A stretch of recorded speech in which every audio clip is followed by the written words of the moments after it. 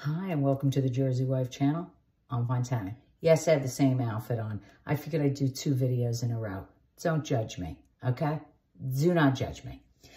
So, this other thing I did, kind of tested it a little on the disgusting side, because you have to really, I didn't believe it. And I know I've seen this all over TikTok, Instagram. I've seen it everywhere, but I didn't believe it. So I went and I bought it.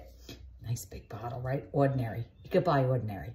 It's, oh God, help me, glycolic acid, 7%.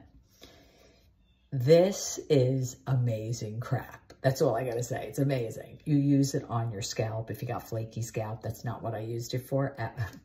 Just an FYI. Did not use it for that. I wanted to try the sweat smell test. Don't even start with me with that, okay?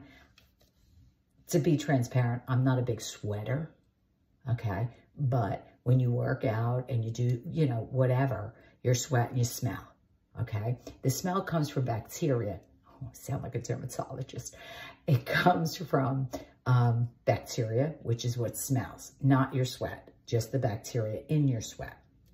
So I'm like, what the frig? You buy one of these little pads. Everyone has them, right? Got the round little cotton pads. And you